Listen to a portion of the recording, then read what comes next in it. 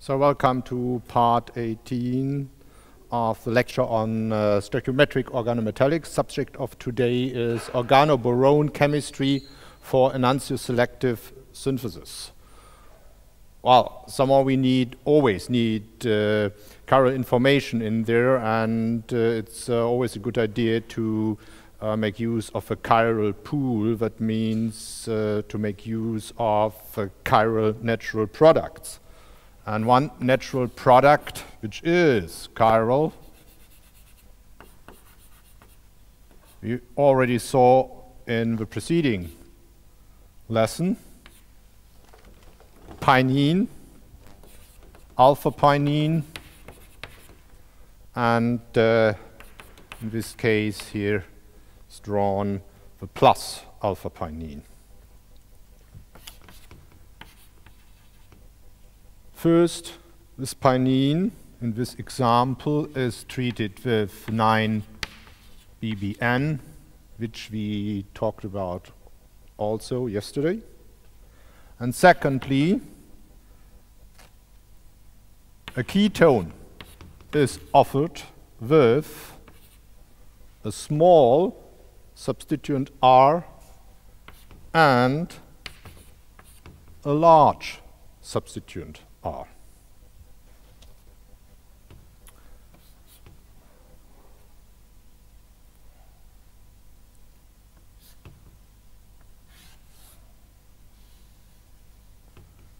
I try to draw that situation which arises then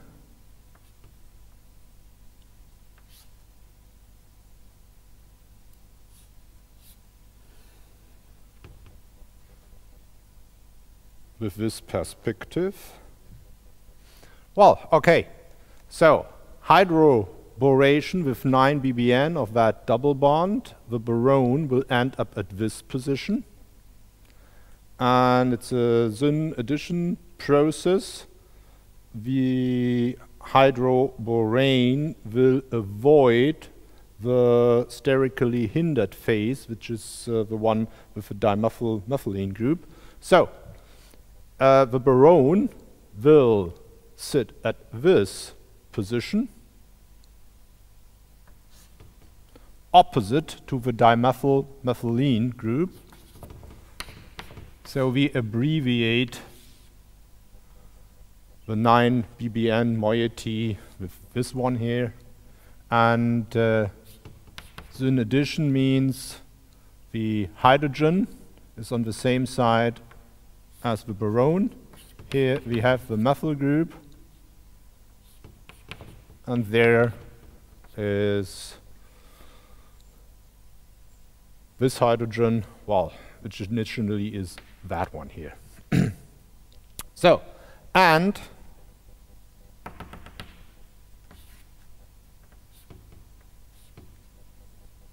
the carbonyl group of the ketone coordinates to the Lewis acidic boron.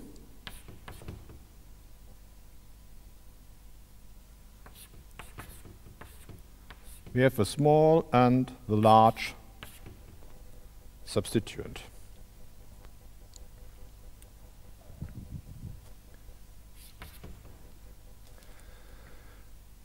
The carbonyl group is reduced. That means a hydride has to be transferred. Well, okay, the boron coordinated at the oxygen. We increase the delta plus at the carbon, and as soon as the electrophilic carbon comes close to that hydrogen, it is transferred, well, via a 6-membered transition state.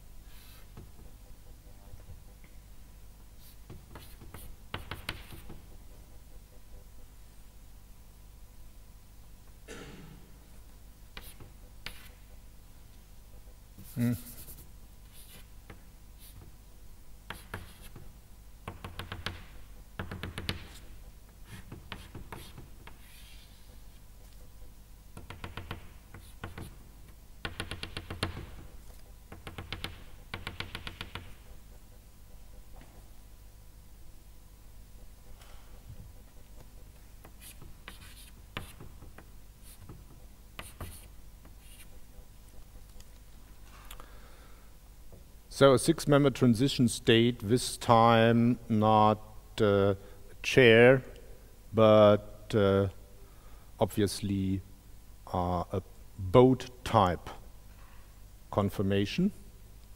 And I think with this drawing it becomes clear why the large substituents RL occupies this position, well, some kind of exo-type position, whereas the small substituent is in the proximity of that methyl group. The large substituent avoids this situation.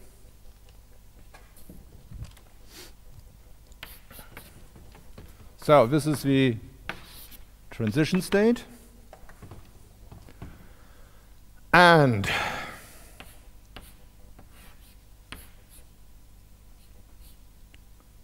it then results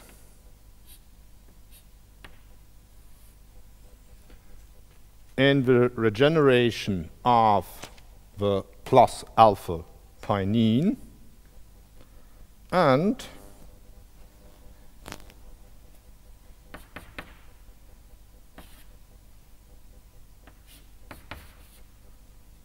the boron alcoholate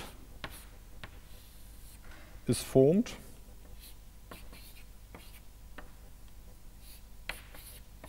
enantioselectively.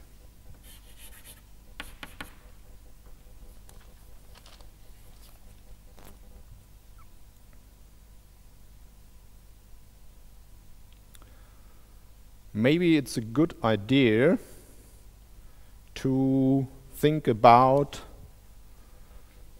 did you ever see a similar situation where, well, a Lewis acidic metal center coordinates to an oxygen, and then we have a CH bond, and from that CH bond a hydroid is transferred.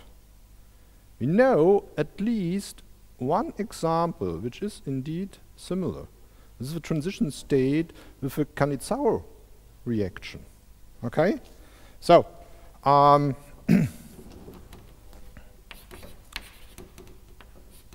know, Cannizzaro reaction, well, the most famous example is the one with the benzaldehyde. Use benzaldehyde and potassium hydroxide, and it is a rather slow reaction. It might take a couple of days, and it only works because we don't have any alpha acidic ketones or aldehydes present. As soon as you have alpha to the, well, it's a reaction with an aldehyde, alpha to the aldehyde, then the deprotonation alpha to the aldehyde functionality is much faster than the nucleophilic attack of the hydroxide. So, we have the aldehyde plus KOH, addition process,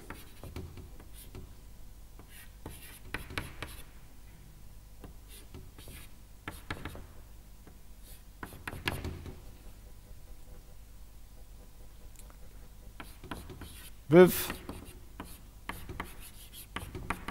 the second equivalent of the aldehyde present, then the carbonyl group coordinates to the potassium, and, well, we have the delta plus there, and, well, the transition state, that's the way the electrons are moving.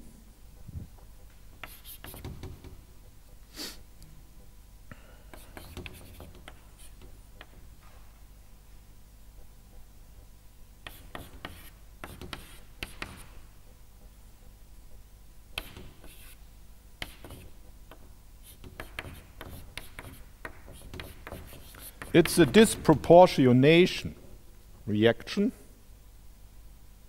Since one aldehyde is oxidized to the oxidation state of the carboxylic acid, the other one is reduced to the oxidation state of the aldehyde. This transition state might not be that precise.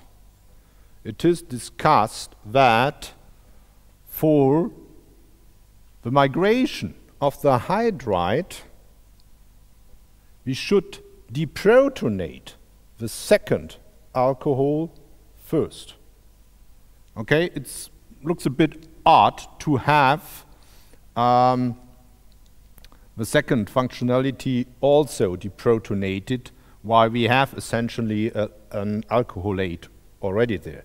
But it is in equilibrium, and it might be just a short time. Or an OH minus is coordinated by hydroxide, by hydrogen bridging bonds here. Nevertheless, removing a proton increases the electron pressure on that CH bond and makes it easier, but it migrates. Okay? But it is clear that we have a similarity to that situation in the organoboron chemistry. Well, what I should mention that there is, and you should know that, also a crossed Cannizzaro reaction if you choose, for instance, benzaldehyde and formaldehyde. Then the formaldehyde is always the reducing agent, and the formaldehyde is therefore oxidized to formic acid then. Okay. Well, back to this type of reaction. What are the results for enantioselectivity which are achieved?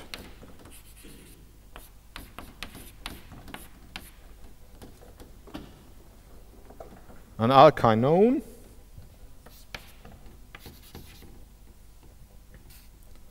with this pinene 9-BBN combination. Actually, this is called the alpine borane.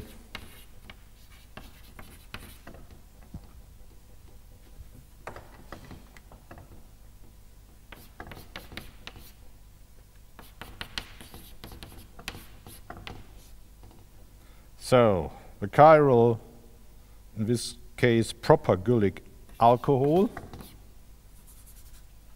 is obtained with 92% enantiomeric excess.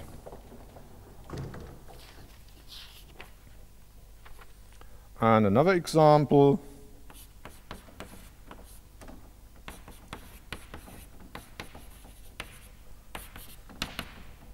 this one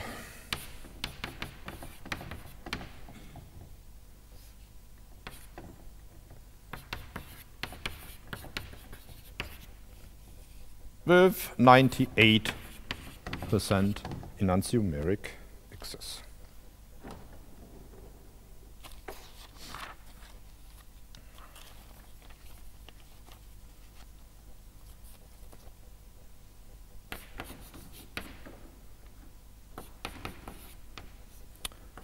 And an additional example having that chloride functionality here, but a different chiral boron hydride transfer reagent is used.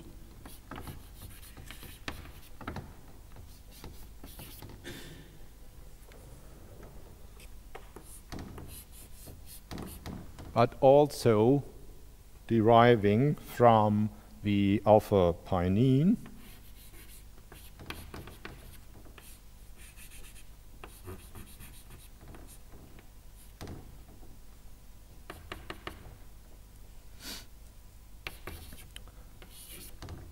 boron chloride, and this moiety is well, sitting twice at the boron. The result is 97% EE.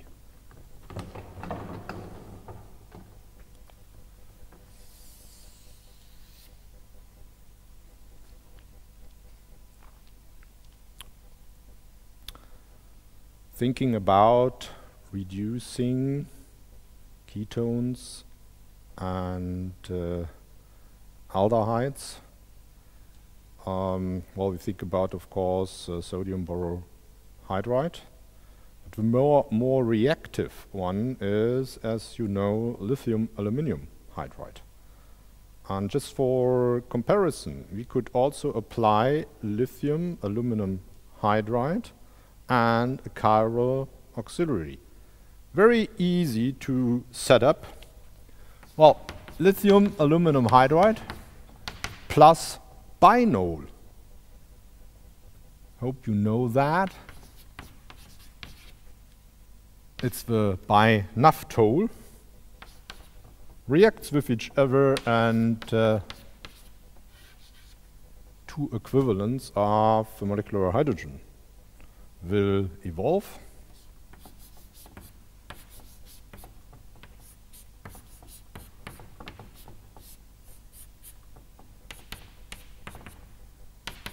Binol and a trope chiral system with a chiral axis.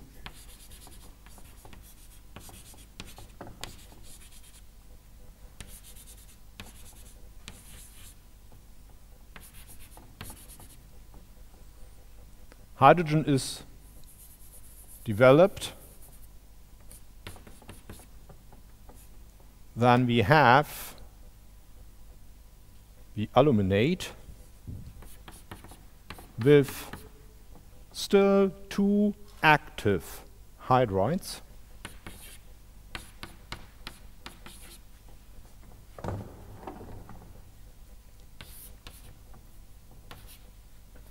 So, and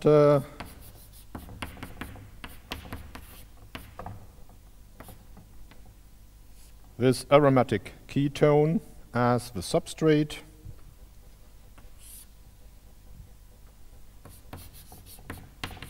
Is reduced to the chiral benzylic alcohol.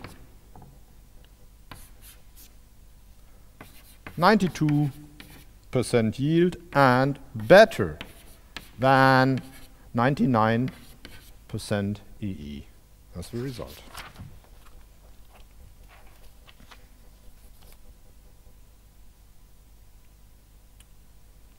As it turned out, chiral information can be offered catalytically for reduction with boron hydrides.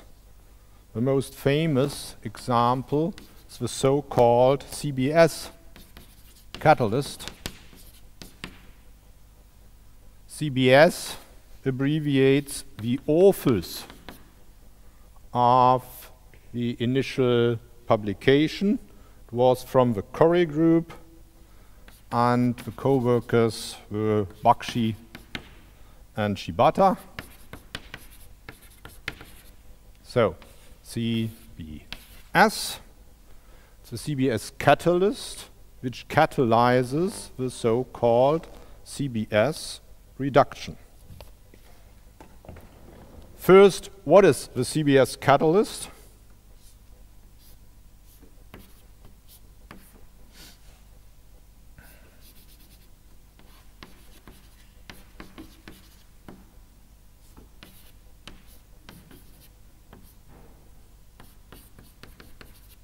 This is its structure. Well, most of you should notice from which natural product one should start to synthesize that. Of course, the amino acid proline. So,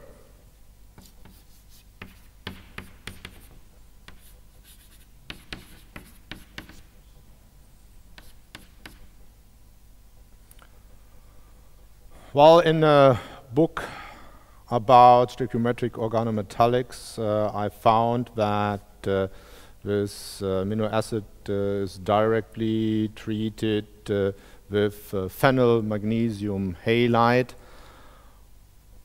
in large excess, while, as you know, that the first equivalent would react with the acid and form the magnesium salt of the acid, and this is not very good reactive with Grignard reagents. Yeah? Well, in the book it is claimed, however, in the initial study, it is preferred to derivatize with phosgene and well, triethylamine.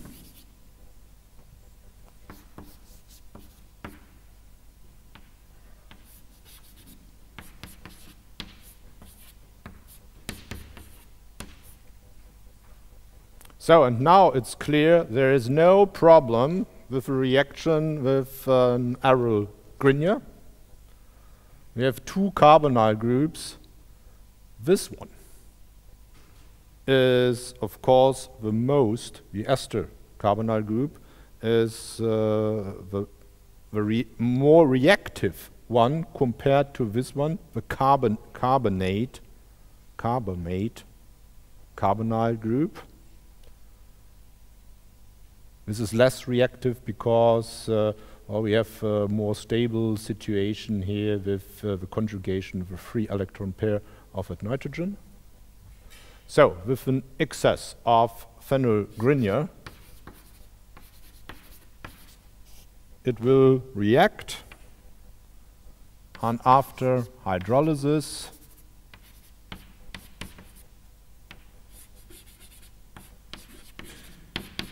we will get this tertiary alcohol, and those two-step process delivers that with a 73% yield, while on a scale more than 200 grams.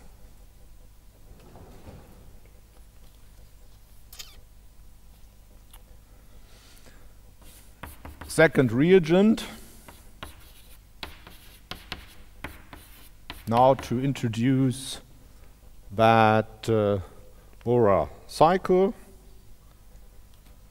Methylboronic acid easily forms an anhydride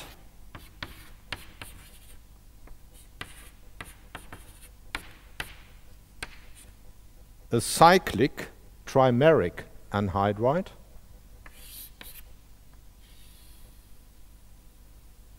which is the reagent of choice for forming that or CBS catalyst.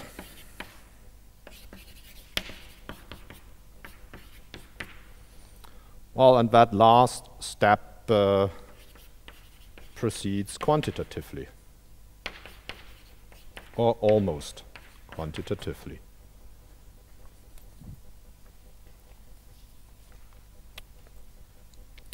One example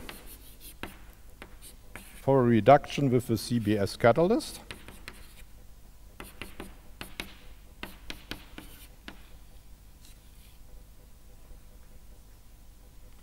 In connection to the synthesis of an inflammatory drug.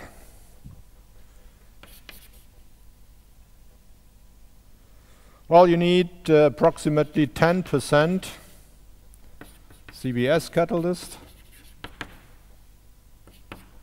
and a BH3 source, maybe THF, BH3.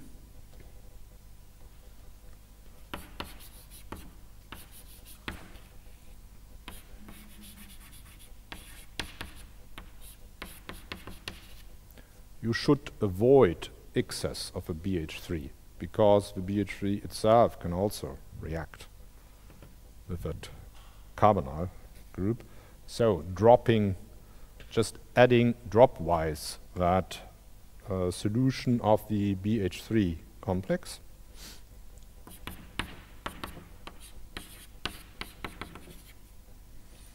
And carefully performing the reaction, then one can achieve a 100% yield and 79.6% EE in this case. So, how can we explain what is going on there?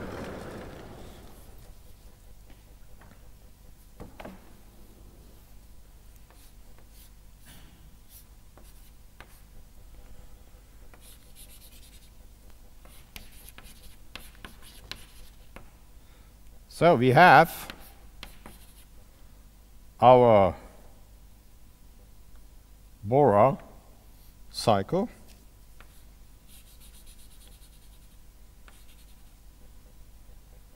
Here, obviously, an endo phase with the boron and the phenyl groups, diphenyl methylene group on the same side of a ring.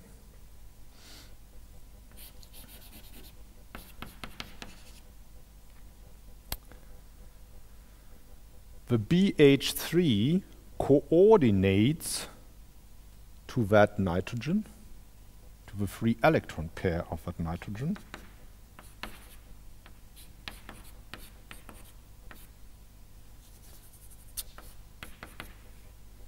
Whereas the ketone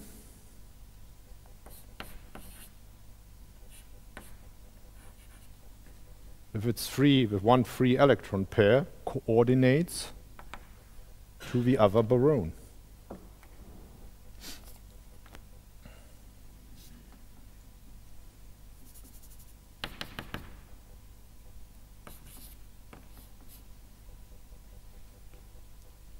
In this situation, the large substituent of the ketone should occupy a position exo of that concave phase, and the small one then endo.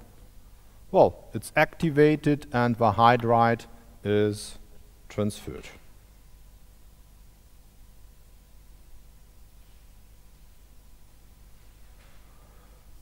It works very well, small molecule and achieving by this catalyst very high enantioselectivity. Well, it was called by Corey a chemzyme. Of course, this is some kind of marketing, but well, there is some reason for that. It's really a good method.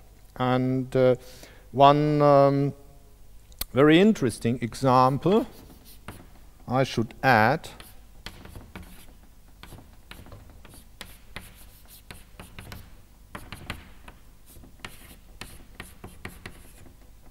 which proves that not only sterical factors are important, but also electronic factors in combination with sterical factors might be at work. And here we have the example. This ketone is reduced with Corey's chemzyme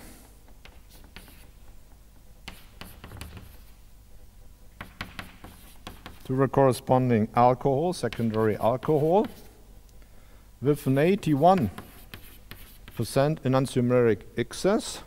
Well, the excess enantiomeric excess is lower than in the example we have seen before. However, it is remarkable because it's clear there is not a steric effect which differentiates between this arrow group and that arrow group. It has to be an electronic influence. The reason is that the electron, the free electron pair at the oxygen trans to the anesyl group is more basic than the other one, which is explained by an interaction, well, of the sigma, the empty sigma star orbital of that CC bond. Here is the empty sigma star orbital and an interaction with that free electron pairs. And the fact is, which one? This one is more basic and will therefore preferentially coordinate to the boron.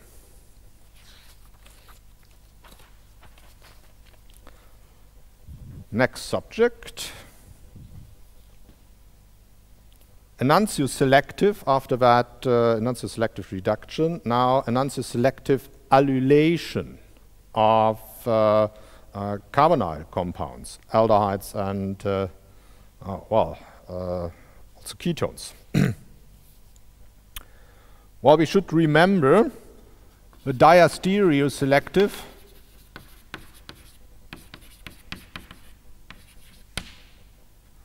aldol addition, since we will notice some similarities.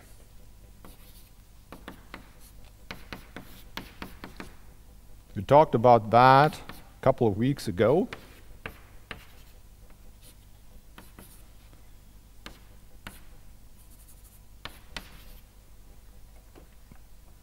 So, aldehyde plus an enolate after hydrolysis, after reaction and then hydrolysis, gives the aldol addition product.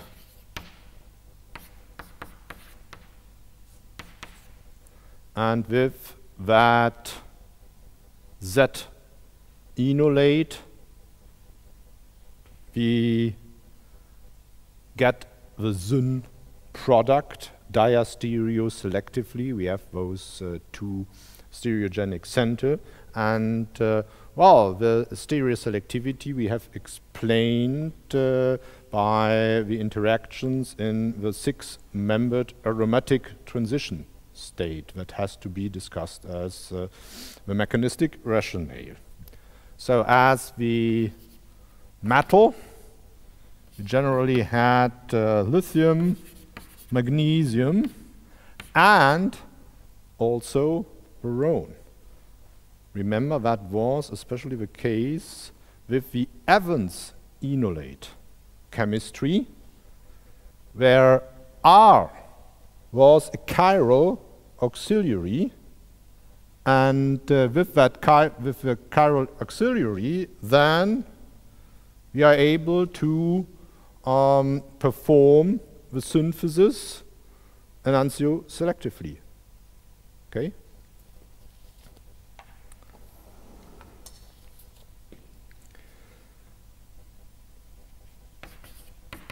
Now let's compare it to the situation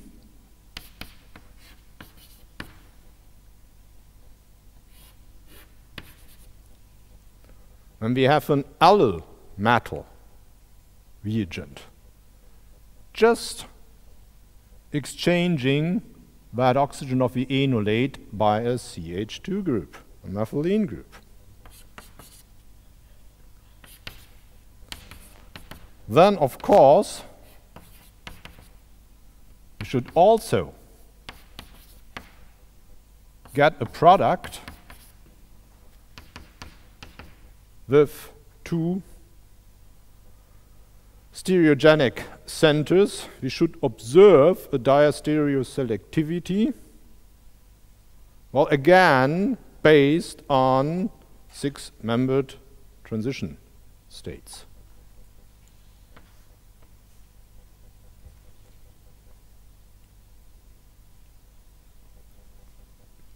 And imagine performing with this type of product an ozonolysis. Then we will end up with the same product.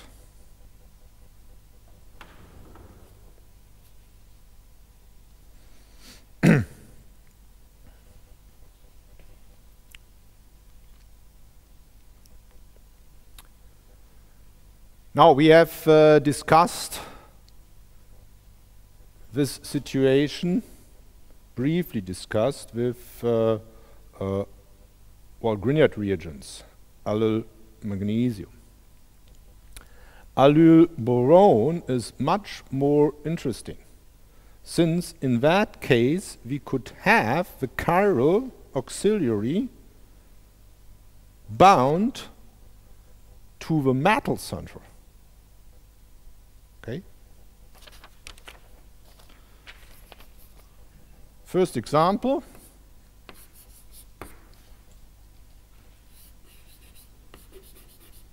Again, starting from alpha-pinene.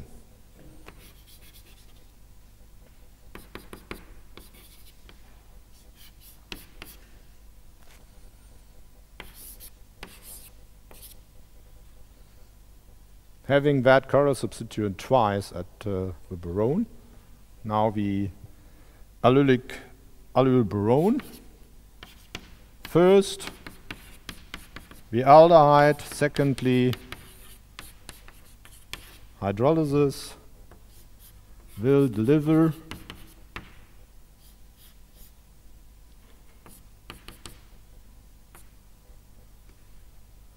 this chiral homoallylic alcohol with 90% enantiomeric excess and better than 99% diastereoselectivity.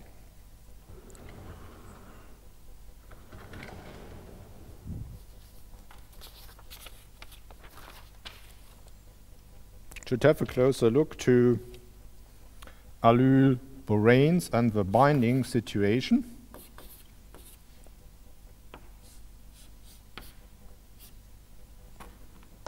There is generally an equilibrium between the structure with boron at terminal position and the one with the boron in an internal position here. Generally, the equilibrium is on that side. Well, that means if we have a structure like that and would like to apply that in the synthesis, we have a problem caused by the rearrangement.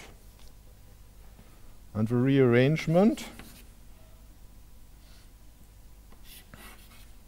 proceeds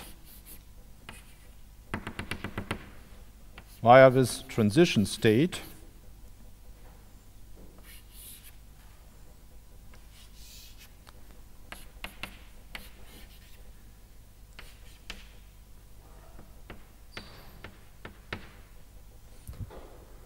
and in this transition state or pi-allyl complex the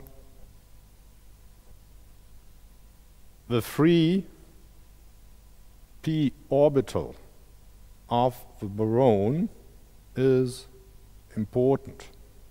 So you can imagine, therefore, if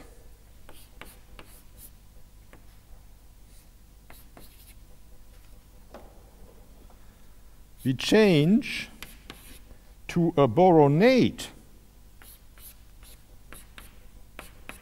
something like that, a boronic acid ester, in this case with a pinacol, then we already have the interaction of the free electron pairs of the oxygen with the conjugated to the free p orbital of a boron, and therefore those boronates are less prone for that type of rearrangement reaction. They are far less reactive, and therefore these structures are far more stable compared to well, such an allyl-boron complex with simple alkyl substituents. That's the reason why for the syntheses we will study now the boronates are preferred.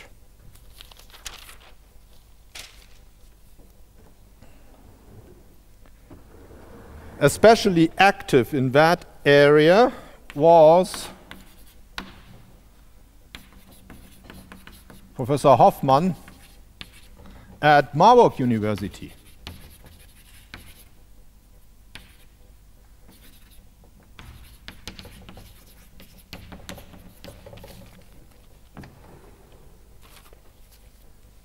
A nice initial study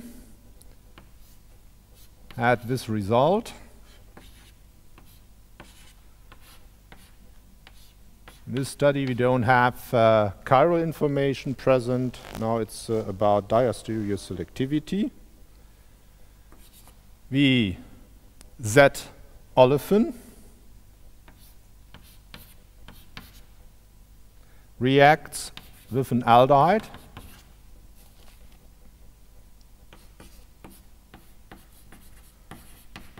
and gives that homoallylic alcohol, either this or the other diastereoisomer, and the ratio was found to be 96 to 4. Highly selective for this one.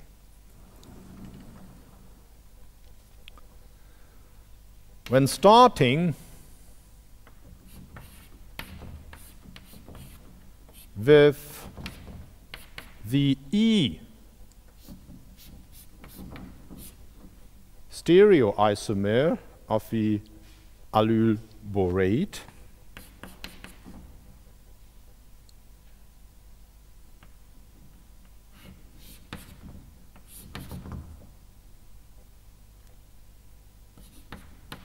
we have the opposite selectivity, 7 to 93.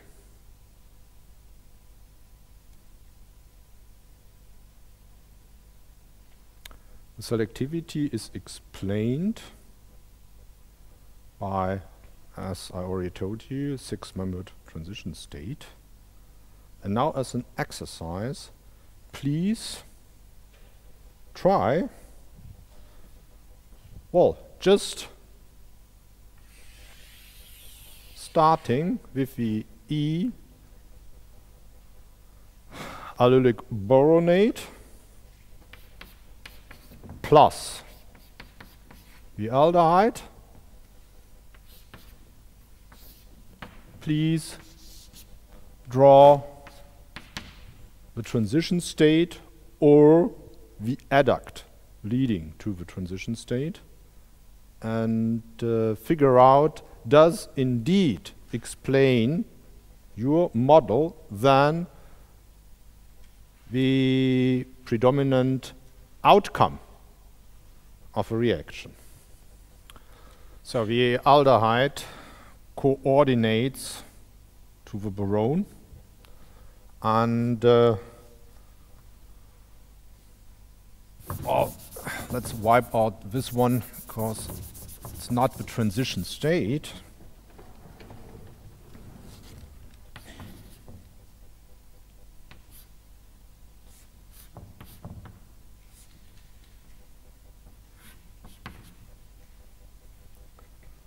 The trans olefin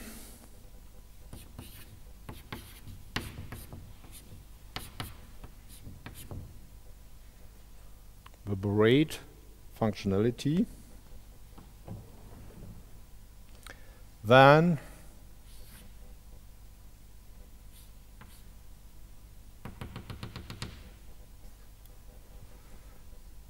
the oxygen coordinates to the borane. Let's have this one in front.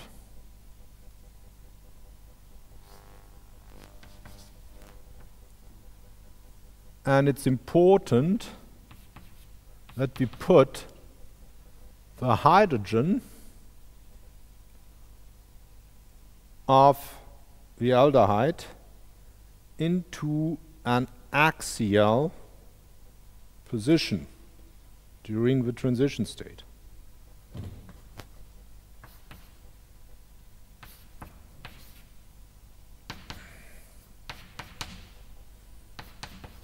We have a transition state.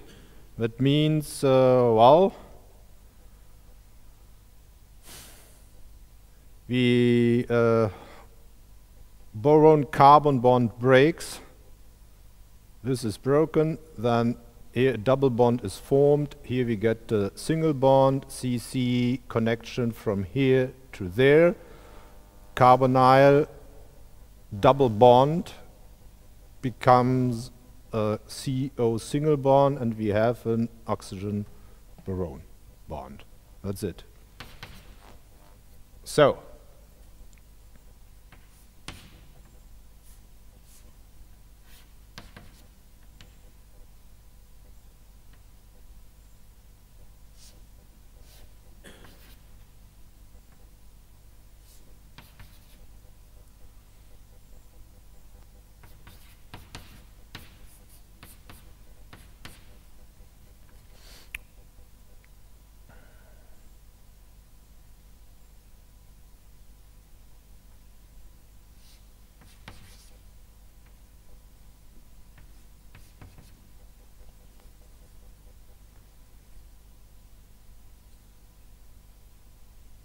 yeah, should be right.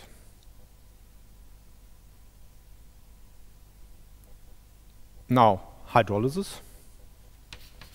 Let's make it stepwise, but we don't make a mistake. Hydrolysis means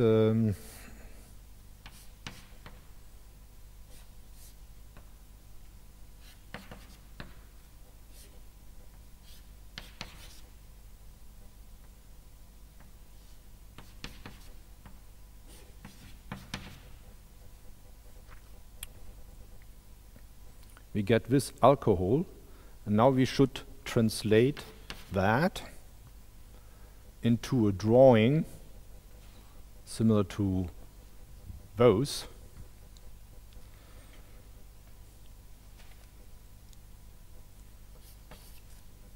This R. Then having a look from this position, then we have the hydroxyl group behind the blackboard, the hydrogen in front. And here we have the methyl group in front, the hydrogen behind the blackboard, and there the terminal olefin. So, let's compare this structure to the outcome of this reaction. So, and we will notice this drawing is the mirror image of that one. Well, that's just fine, because we have the diastereoselectivity, but since we didn't put in chiral information, yeah, the outcome is, of course, racemic.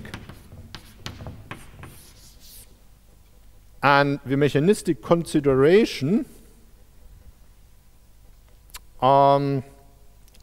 letting us get to the other enantiomer to the mirror image of that one, well, simply tells us it's correct.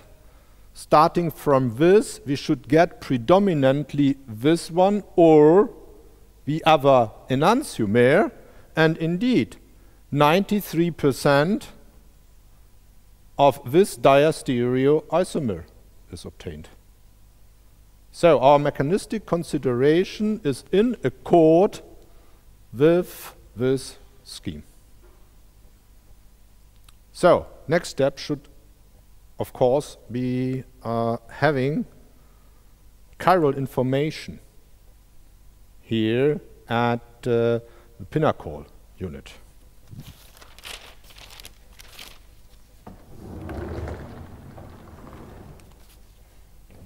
Again, from Hoffman's group,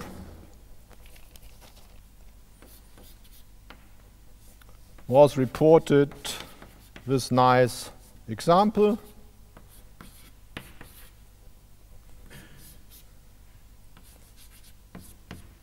CY is simply cyclohexyl with benzaldehyde.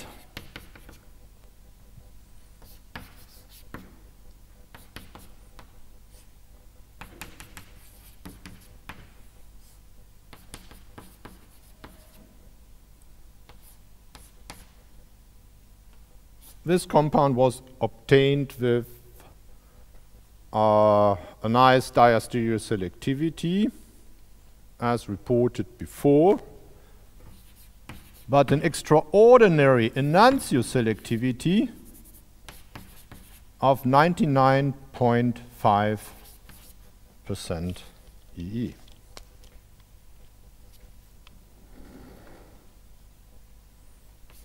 Imagine a process where you make use of this type of reaction several times.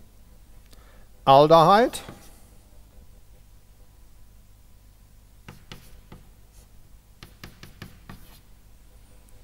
gives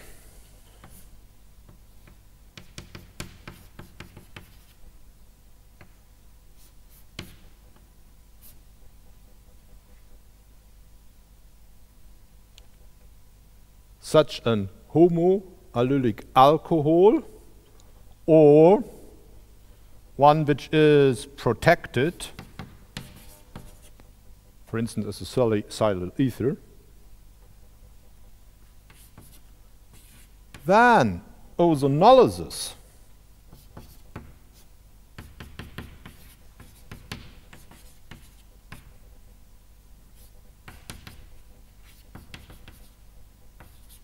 will give us, again, the aldehyde, an aldehyde,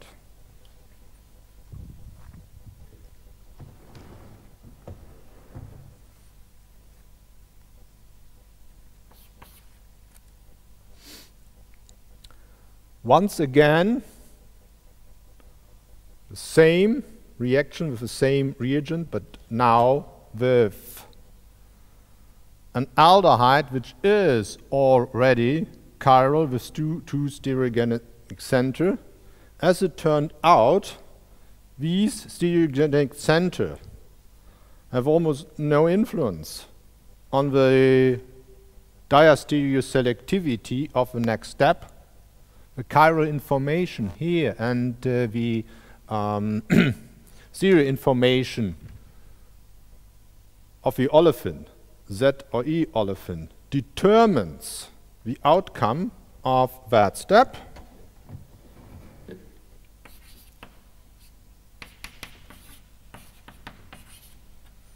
Well, and after hydrolysis, maybe hydrolysis, here OH,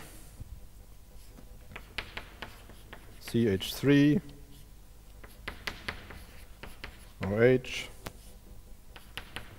CH3,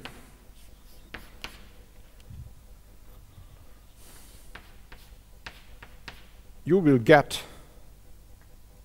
to this situation 4 stereogenic centers side by side.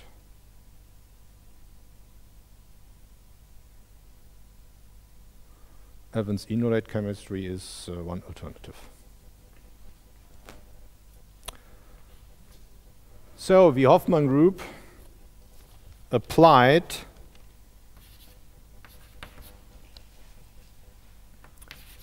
this for the synthesis of a natural product, a retinolyte.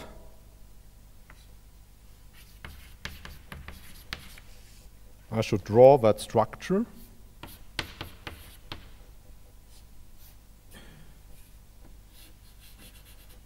Rather complicated with lots of stereogenic centers, and in one article from, I think, from the 60s or early 70s, there's written that it might be impossible ever to synthesize such a molecule artificially. And about 10 or 15 years later, the Hoffman group was successful.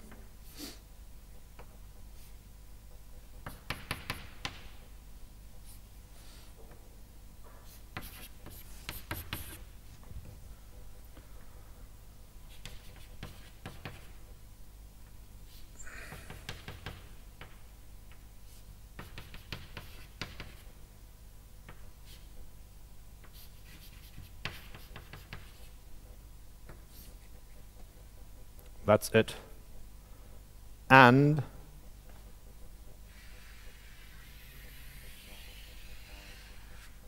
this partial structure should remind you of that. Okay, and this is the partial structure which was in focus of this type of chemistry. So, thanks for listening. Next week we will change to organotitanium chemistry. Well, see you next week.